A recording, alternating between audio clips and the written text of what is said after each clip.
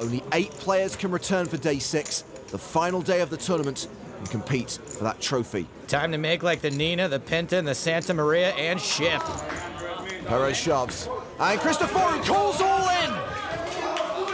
And you can hear the locals calling for a queen or a 7. Very tense moment here. Nobody doesn't want to make the final table. If Perez loses here, he'll be left with just 455,000. Ace on the flop!